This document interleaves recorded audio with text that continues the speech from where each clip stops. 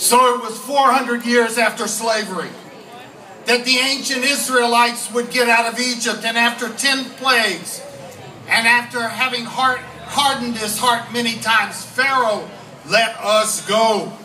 We fled for our lives. We left in great haste, not even having enough time to allow the dough of the bread to rise. And then we made it to the Red Sea. And upon arrival, we realized that behind us were the armies of Pharaoh willing to kill us. We were afraid. I was afraid. I want you to turn to somebody over there, you and you and you, and say to the person next to you, I was afraid. I can't hear it. Well, you better believe it. And now turn to your neighbor and say, I don't want to go back. No way. No way am I going back to Egypt.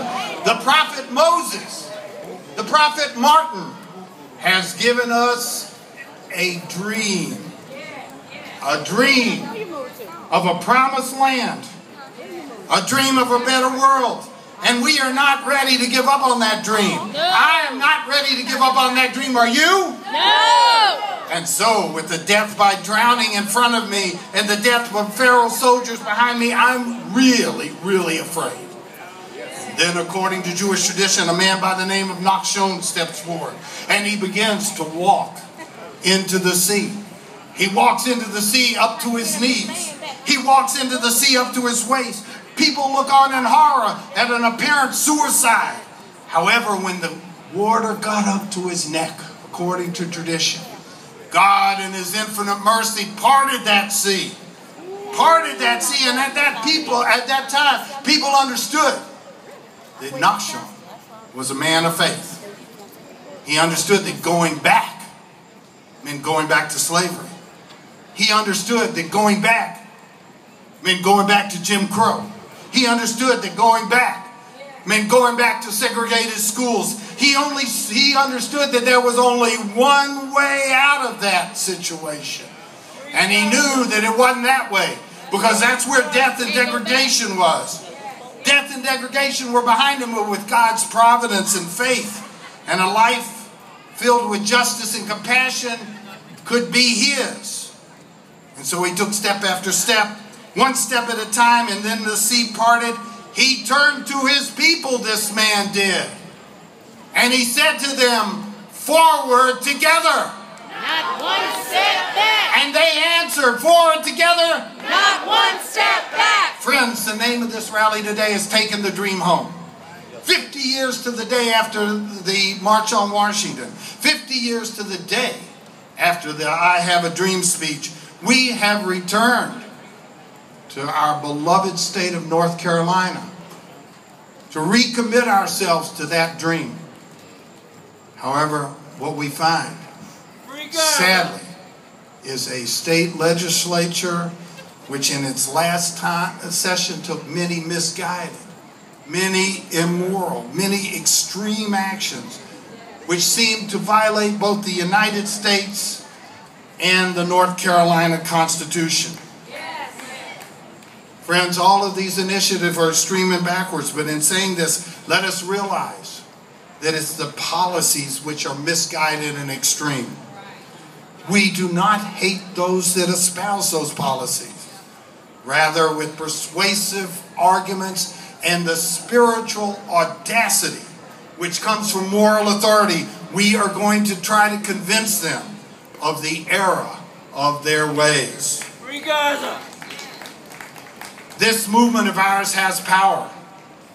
It is bigger than any one person. That's what Reverend Barber told me yesterday.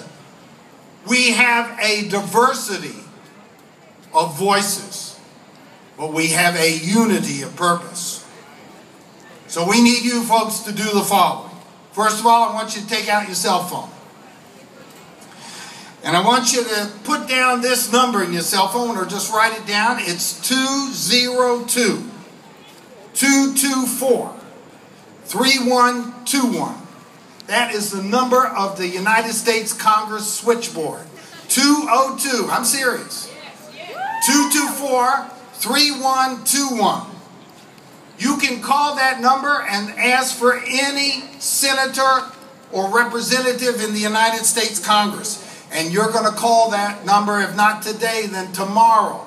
And you're going to tell them, or their legislative aide, or whoever picks up that phone, that it is time to restore Section 4 of the Voting Rights Act.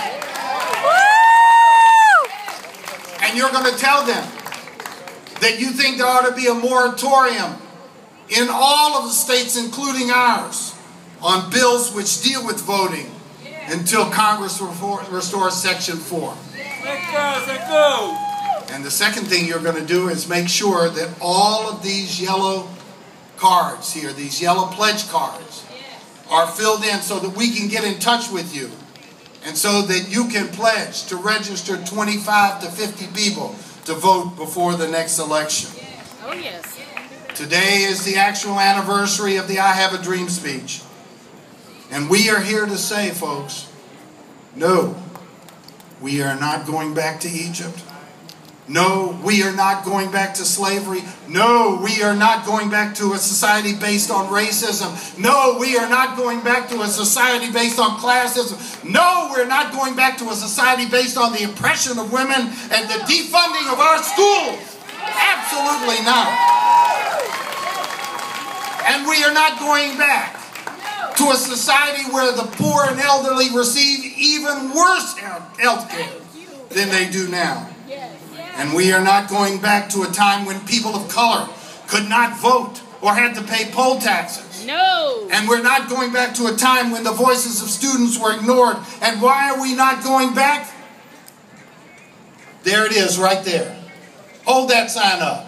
Not that one. There you go. Because we haven't given up on that dream, baby.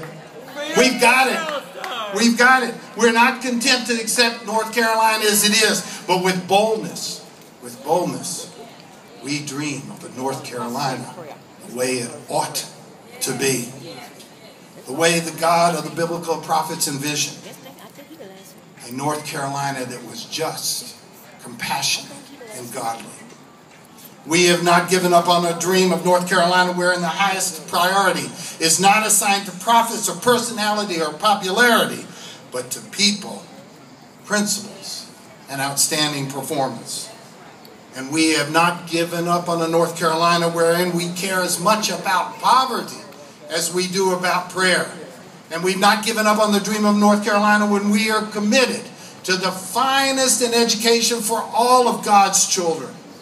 And we've not given up on a North Carolina wherein we care as much about the need for better schools and better jobs and better neighborhoods as we do about better prisons.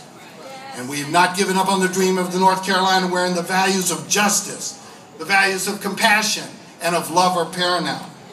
Today we stand to reaffirm the dream. And we stand, folks, by what is right and just, however risky it may be.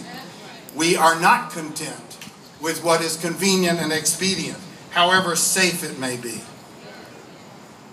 Jewish sages teach us that we would do well to pray as if everything depended on God, but to act as if everything depended on us. The words still ring of an imperishable truth. Prayer alone will never change the way things are. We need God, but God needs us. May ours be a community that prays as if everything depends on God, but acts as if everything depends on us. So I want you to grab the person's hand next to you. Grab the person's hand next to you. And I want you to say one more time, I am not afraid. I am not afraid. One more time, I am not afraid. I am not afraid. Now I want you to take one step forward holding that hand. Take one step forward. Now realize this, folks. If this was just you not holding on to the hand of the person next to you, you could get lost. But if we all step forward together, we can make Dr. King's dream come true.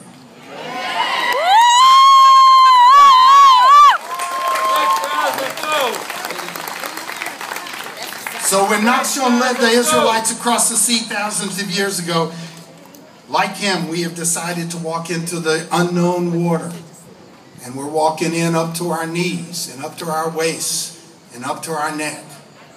But we're walking. We're walking. One step at a time.